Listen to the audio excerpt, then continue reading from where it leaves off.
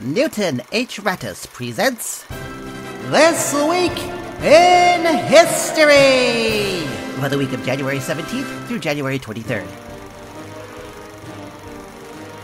January 17th, 1950, Anthony Fats Pino masterminds the robbery of the Brinks Armored Car Depot in Boston. Dubbed the crime of the century, Pino and 10 accomplices, disguised as Brinks employees, broke into the sorting room and walked away with over $1 million in cash and another $1.5 million in checks and money orders. To avoid capture, the bandits agreed to hide the money and stay clean until the 6-year statute of limitations on the robbery had expired.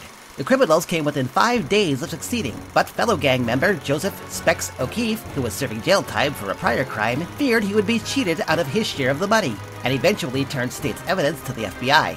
Pino and 7 others were soon convicted of grand larceny and sentenced to life in prison. The remaining 2 died before going to trial.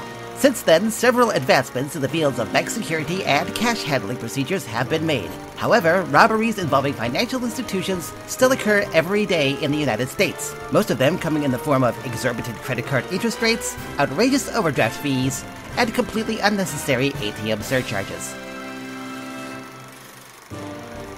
January 18th, 1912. British explorer Robert Falcon Scott and the Terra Nova expedition arrive at the geographic South Pole. Inspired by the narrow miss of countryman Ernest Shackelford's expedition in 1908, Captain Scott and his crew set sail from Cardiff, Wales on June 15, 1910, reached Antarctica's Ross Island on January 4, 1911, and set off on their march to the South Pole on October 24th of that year.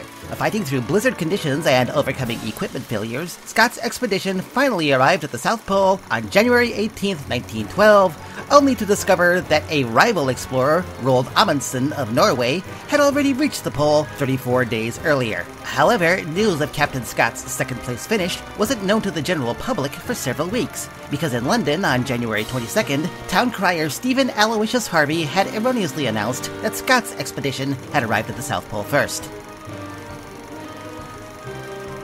January 20th, 1863, Union Civil War General Ambrose Burnside begins his mud march along the banks of the Rappahannock River. Following the Union's resounding defeat at the Battle of Fredericksburg, Burnside, in an attempt to elevate morale, devised an elaborate plan to outflank General Lee and attack the Confederate Army from the rear by having his troops cross the Rappahannock at Banks Ford. However, the weather had other plans. The winter had been unseasonably mild up until that point, but on the day Burnside launched the offensive, it began to rain, and it continued to rain for the next 3 days. The banks of the Rappahannock became a grand quagmire, bogging down man, beast, and artillery, and completely neutralizing any possible element of surprise. The attack was aborted on January 22nd, and General Burnside was relieved of command by President Lincoln on January 26th.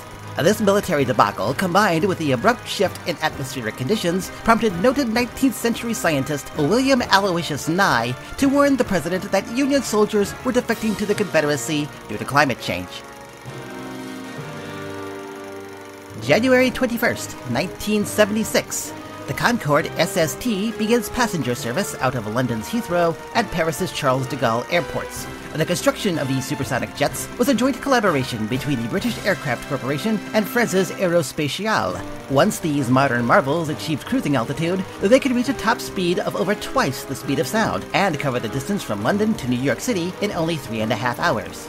2 Concordes departed Heathrow and de Gaulle simultaneously on the 21st, the former destined for Bahrain, the latter to Rio de Janeiro. Unfortunately, the luggage for both flights was accidentally routed to Detroit. On the plus side, the luggage arrived at Detroit Metropolitan Airport also in record time.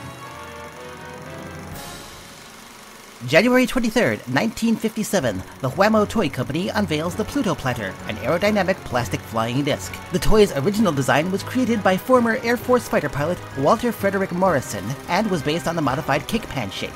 In June of 1957, the name was changed to the Frisbee, and, aided by aggressive marketing of Frisbee playing as a new sport, Wham-O sold over 100 million units of the iconic toy by 1977. But, along with the Frisbee's success, there have also been moments of tragedy.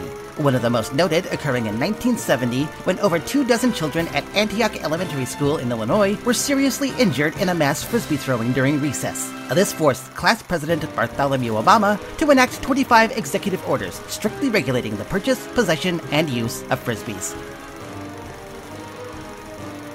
So, what is the historical significance of January 28, 1671?